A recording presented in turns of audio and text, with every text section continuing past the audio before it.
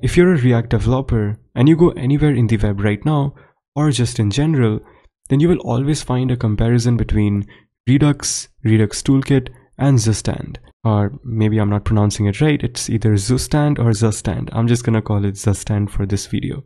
But yeah, these three tools, these are very essential to manage one thing in your application, which is the global state. Now you need a global state in your application because when you have a lot of components and a lot of different pages in your entire React web application, then a lot of those components or pages will be using some data, will be using some parts of data in a similar fashion throughout the application. So for example, if you had component 1, component 2, component 3, then it could be that these three components that I just wrote over here, they could be using some piece of data in each of their respective components, or basically in each of their respective pages. For example, let's consider the user data. Now the user data can contain the email, name, phone number, and whatnot. Now based on some user specific information, we decide to show a part of the component. So let's say component 1 has a CTA, which we should display only if the user data is present. Similarly for component 2, there's some widget that we display only if user data is available, and so on.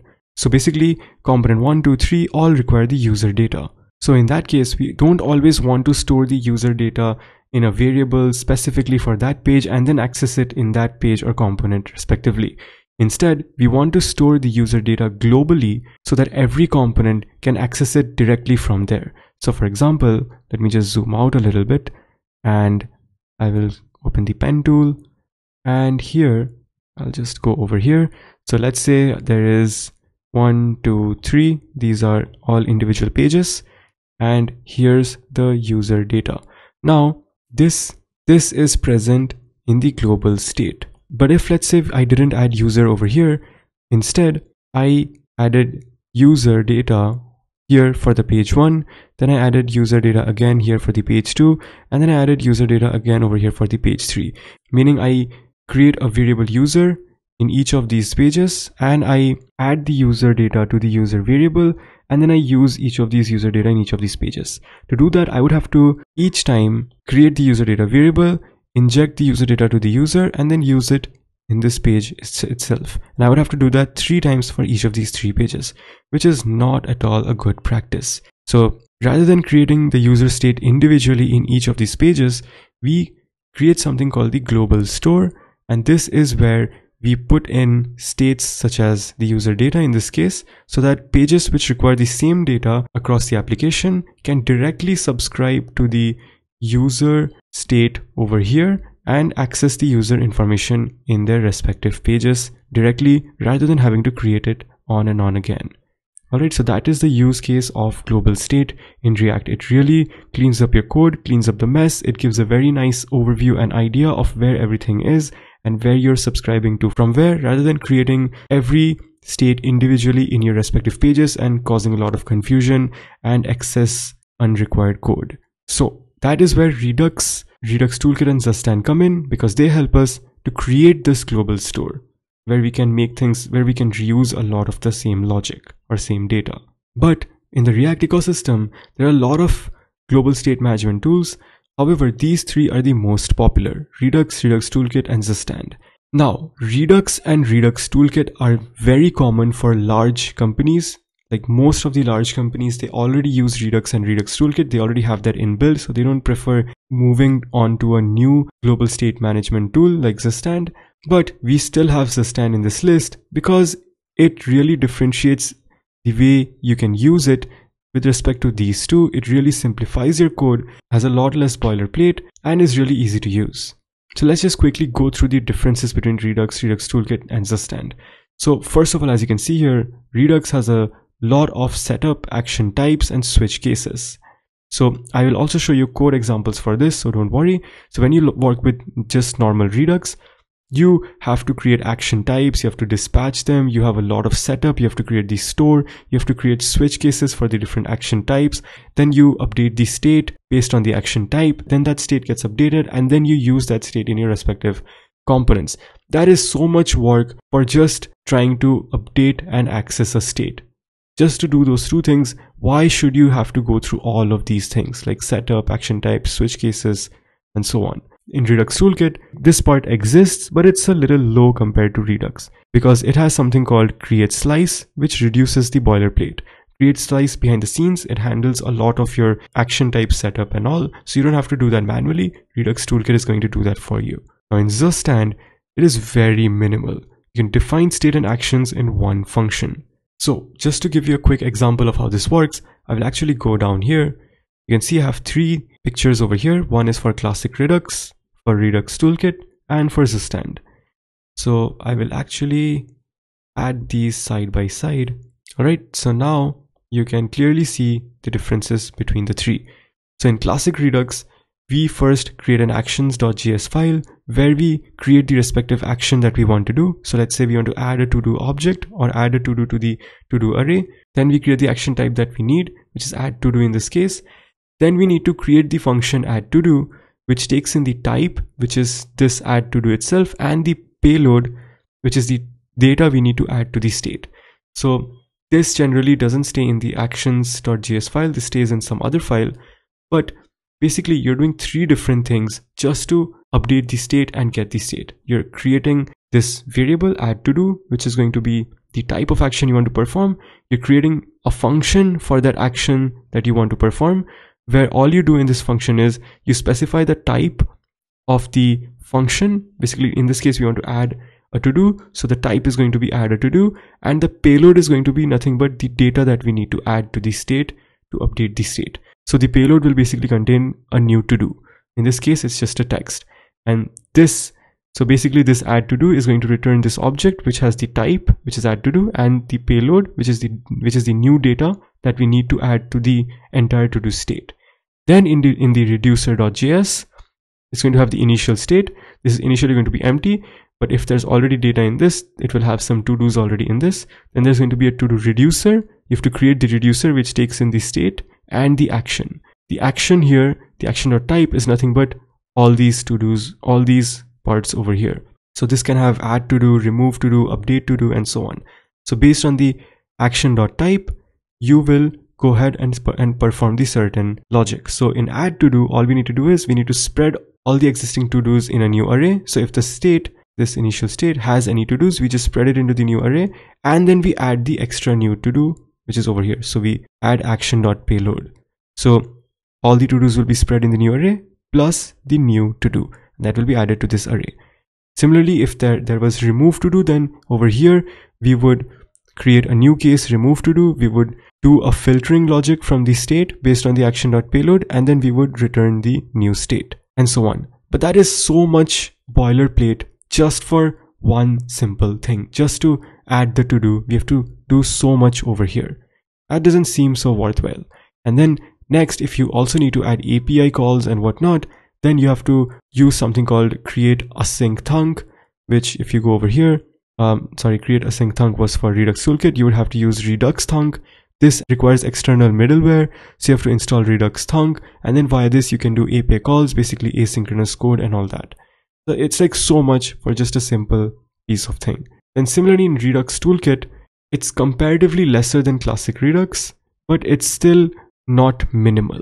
So if you see here, it has everything within this create slice. You don't have to explicitly go out of your reach and create an add to do action like we're doing over here. So this part gets skipped.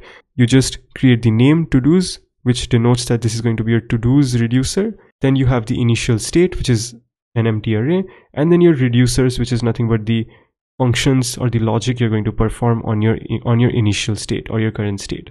So within this reducer, you have your add to do function, which takes again the state and the action, and to the state you can push the action.payload.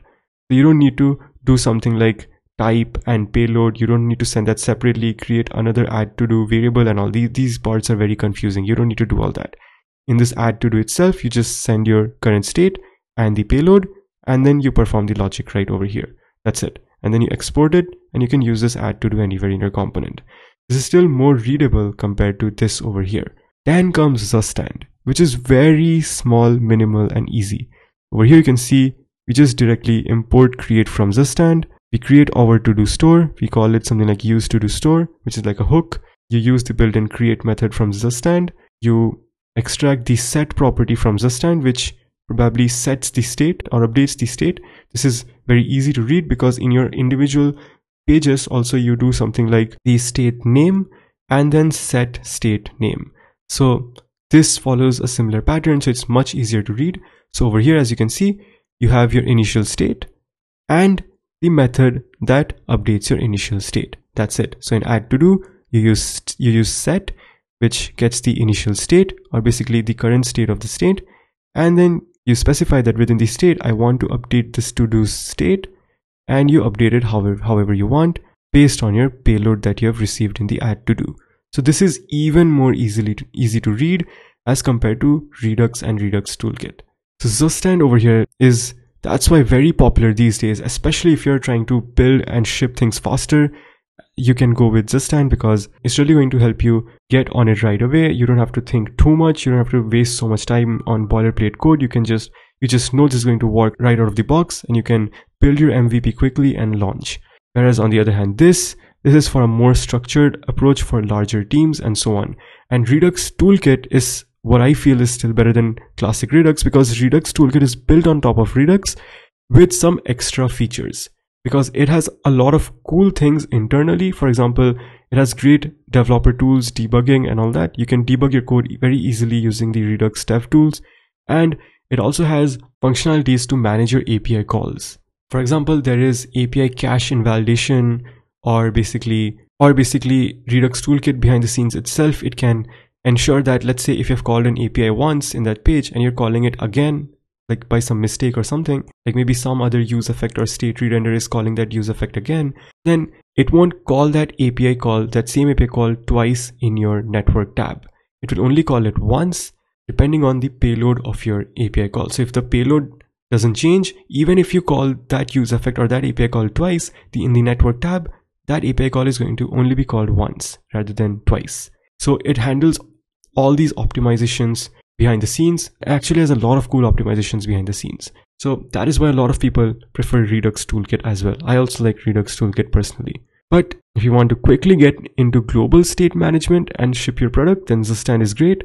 Otherwise, I would say Redux toolkit is also a fantastic choice. So over here, Redux toolkit, and that part which I was talking about, where you can invalidate cache, or where Redux behind the scenes checks your API calls, make sure it optimizes it by calling the APIs only once, only when the payload changes and so on. That is done by something called RTK query. So it has RTK query within Redux toolkit, which helps to manage all these things. There's also another library called React query, which is great at managing all these things, but that's a separate topic. Then over here, you can see we discussed pretty much everything, but as you can see here, the setup complexity in Redux is manual store setup, middleware, combining reducers. I haven't even showed you that part over here. If we show all these part of setting up the store, middlewares, combining reducers, it becomes so much more.